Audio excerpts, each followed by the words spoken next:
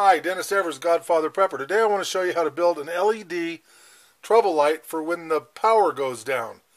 And this little unit is extremely bright, it's inexpensive, and it allows you to work in the shop, in the house. You can read by it, you can play games by it, eat by it, cook by it. It is just an extremely versatile little light, and again, it's extremely inexpensive. The whole thing can be put together for about $8, give or take. So let's get started.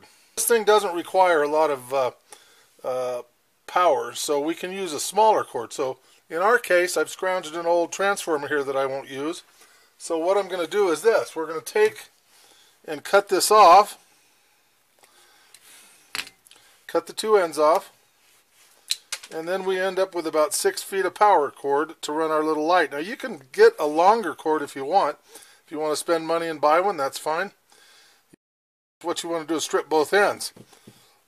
Now, on the end that gets the power, what I do, pull it wide enough so you can hook it onto a battery. And then what I do is tie a knot in it to keep it from spreading. Take that, spin it. And what you've got here are a couple of alligator clips. These are available at Radio Shack or electronic places.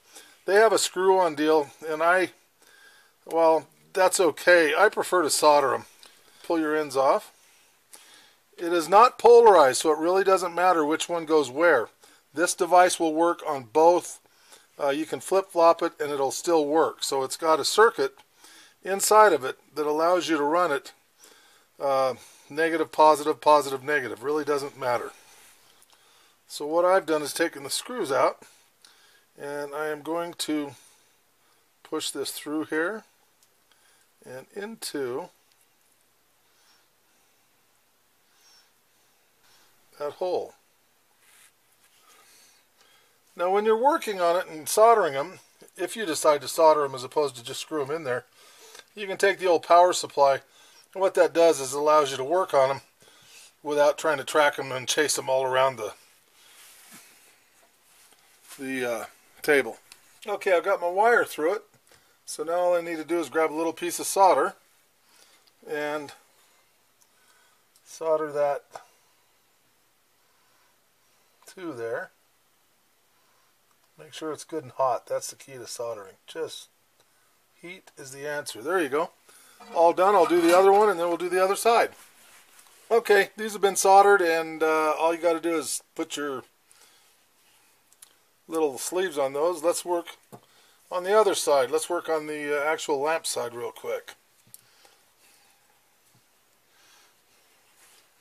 Then what we do is we take our solder and we make sure we got, again, plenty of heat, but don't melt the plastic or the enclosure, although it is a heat resistant. Get those tinned, make sure they got plenty of solder on them. And then you take that, and I usually just put a little bit of solder on the tip, and then you heat it up.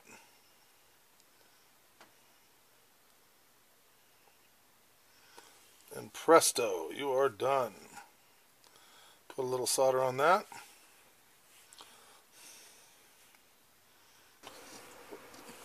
Now before we cover those leads, we want to test it. And all this is just a 7 amp hour battery out of a computer backup.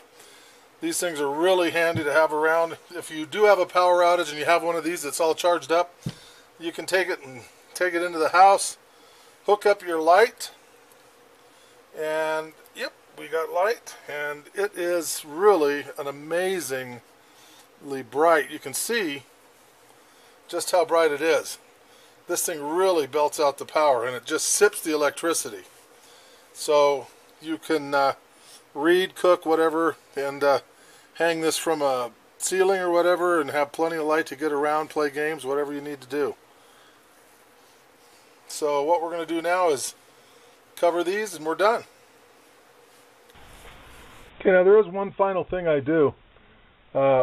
Take a piece of tape after you test it and make sure it works. And all this is just so you don't short out anything.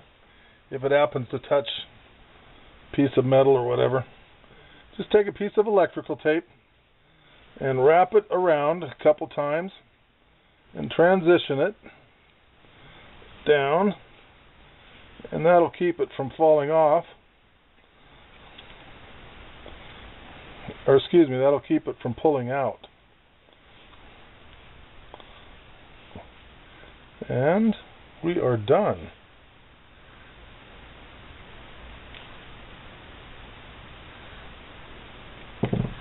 And you've got yourself a handy little floodlight, for use in a power outage.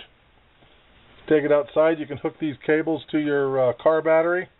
If you want to make a longer one, you can change a tire with it. You can make one for your car, make one for your house, or take the one from the house out to the car and vice versa. But any way you have it, you really can't have enough of these. You can put a couple in the house so you can see where you're headed, and